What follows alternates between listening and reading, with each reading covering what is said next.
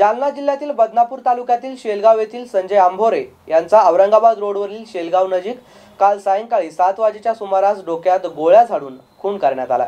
आंभोरे हा जालना औद्योगिक वसाहतीतील कारखान्यांना ठेकेदारी पद्धतीने मजूर पुरवठा करण्याचा व्यवसाय करत होता। त्याच्यावर वर्षभरापूर्वीच चंदनझिरा परिसरात 2 ते 3 गुंडांनी भ्याड हल्ला केला होता। यामध्ये त्याचे 2 पाय फ्रॅक्चर झाले होते। या प्रकरणी त्यावेळी एका सराईत गुन्हेगारास एका जणाविरुद्ध खुनाच्या प्रयत्नाचा गुन्हा दाखल केला होता। मात्र आरोपींना अटक करण्यात आली होती। दरम्यान काही दिवसापूर्वी संजय आंभोरे यांनी पोलीस अधीक्षकांना एक निवेदन देऊन आपल्या जीवितास धोका असून आरोपीकडे गावठी पिस्तूल असल्याची तक्रार केली होती। आज रात्री 7:30 वाजेच्या सुमारास संजय आंभोरे हे शेलगावजवळ असलेल्या राजपूतवाडी गावाजवळ त्यांच्या कारमधून जात असताना त्यांना मोटरसायकलवरून आलेल्या 2 जणांनी अडवले। त्यानंतर त्यांच्यावर गावठी पिस्तुलातून पाठीमागून डोक्यावर आणि एक छातीवर अगदी जवळून गोळ्या झाडल्या। यामध्ये गंभीर जखमी असलेल्या आंभोरे यांना तातडीने जालन्याच्या एका खासगी रुग्णालयात दाखल केले, मात्र त्यांचा मृत्यू झाला होता।